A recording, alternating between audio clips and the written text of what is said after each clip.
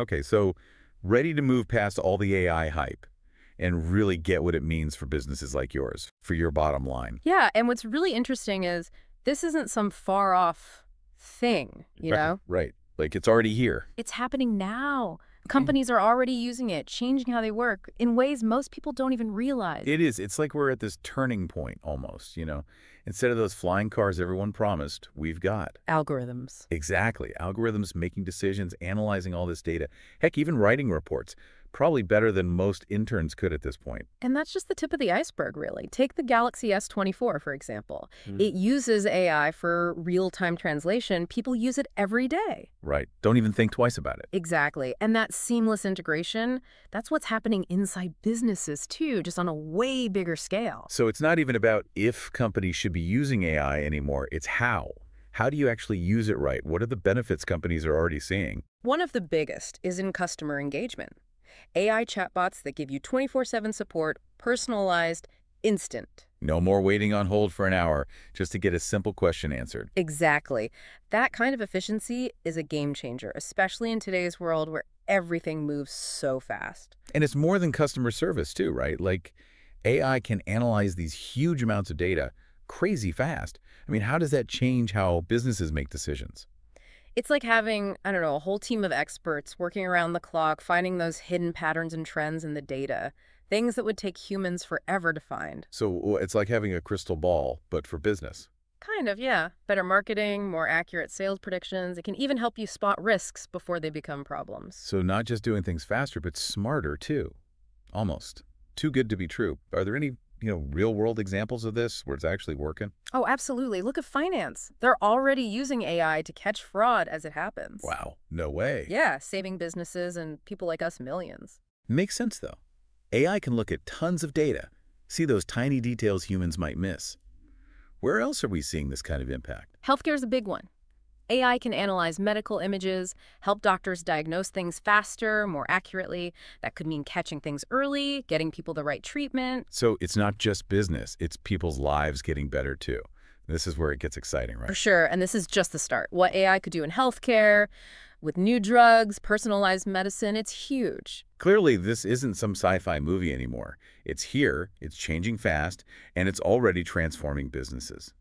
But I'm guessing it's not all easy, right? There have to be downside challenges too. Oh, definitely. Putting AI into practice, it's not like you just plug it in and it works.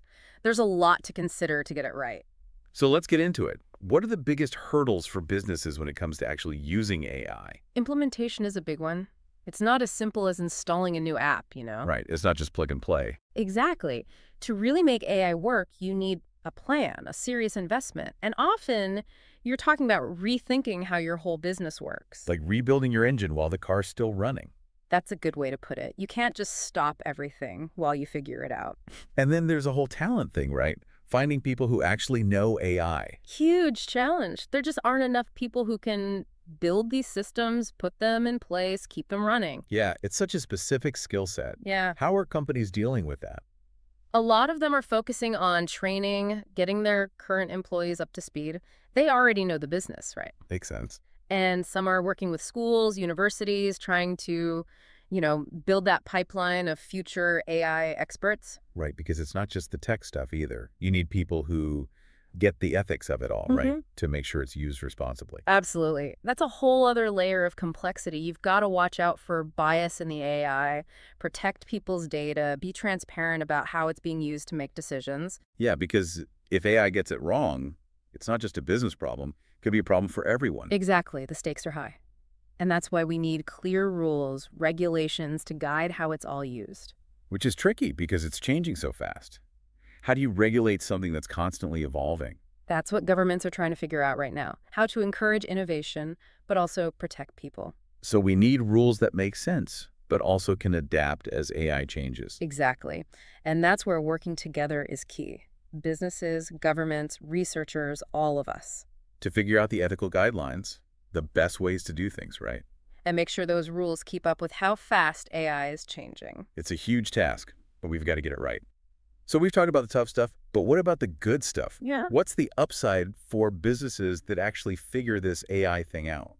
The possibilities are pretty mind-blowing when you think about it. I mean, AI has the potential to change everything about how businesses work, make them more efficient, more productive, more innovative, across the board, every industry. So we're not just talking about like doing things 10% faster, right? Yeah. This is a whole different ballgame. Right, it's a complete shift. Imagine AI that knows what customers want before they even do.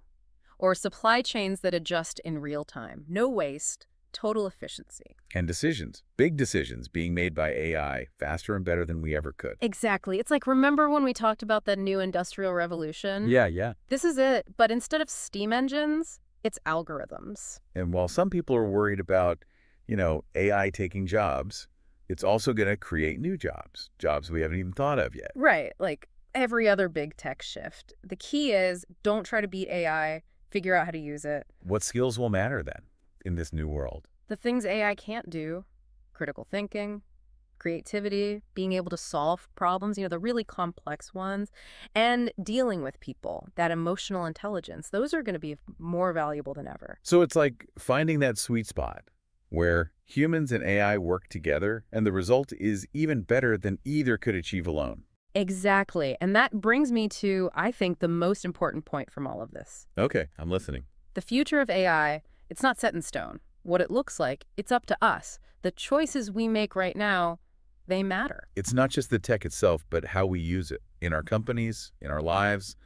Big responsibility. Huge.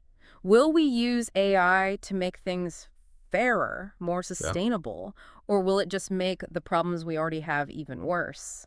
That's the question, isn't it? It is a lot to think about. Well, that's our deep dive on AI in business. We covered a lot today, everything from how to use it to the challenges, the ethics, what it means for the future of work. Hopefully you're walking away with, not just a better understanding of AI, but a little excitement for what's next. It is an exciting time. It is. Until next time, keep asking those questions, keep learning, and keep exploring the world of AI. We'll see you out there.